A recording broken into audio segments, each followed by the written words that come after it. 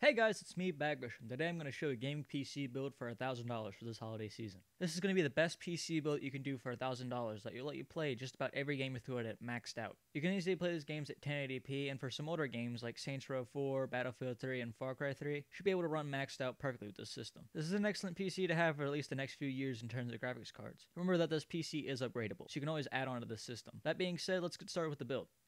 For the processor, I chose the AMD FX 8350. This is an 8-core processor clocked at 4 GHz and is actually very easy to overclock. This is an octa-core processor, and it's recommended for games like Battlefield 4 that take use of the 8-core design. More games in the future will be moving up to extra cores, so this is an excellent processor to get started with.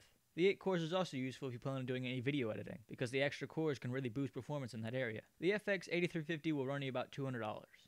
For a motherboard, I chose the Gigabyte GA990FX AUD3. This is an amazingly good motherboard for this build, as it comes with all the extras you'll need in a motherboard. It has 4 RAM slots, which is useful if you ever want to add a bit more RAM in the future, 8 USB 2 ports, 2 USB 3 ports, and a very well made BIOS. This is overall an amazingly solid motherboard with a bunch of extras for around $140.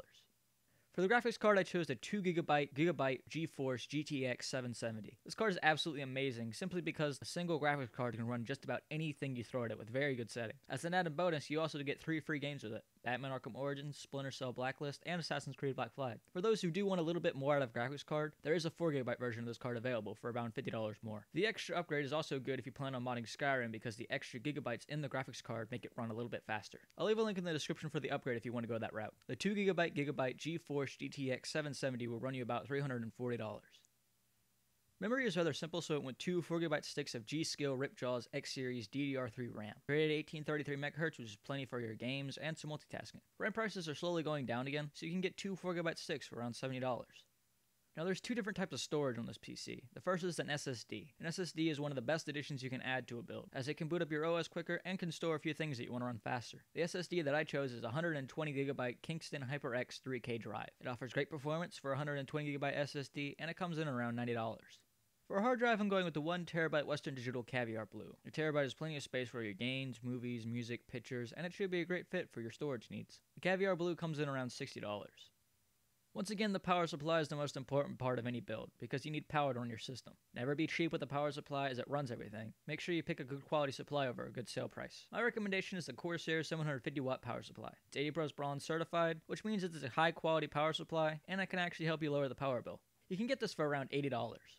Now, the optical drive in this PC really isn't needed unless you want a Blu-ray drive, and unless you use CDs, the only thing you're going to be using it for is to install the OS. I just went with the cheap, reliable reader and burner, which is a light-on. It's simple and basic, and only runs you about $17. Now, you can always upgrade to a Blu-ray drive if you want to put in an extra $40, and I'll leave a link in the description if you want to go that route.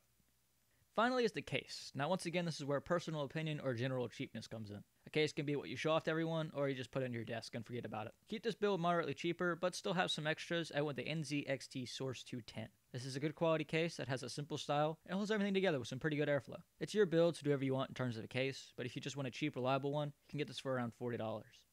Well, there you go, guys. This is my guide for a $1,000 PC. That should be an amazing PC that you can upgrade whenever the time comes. Now, the prices of these do change often, so I'll be leaving a link in the description to PCPartPicker.com. That's a website where you can build your PC online and see the lowest prices for the components that you need.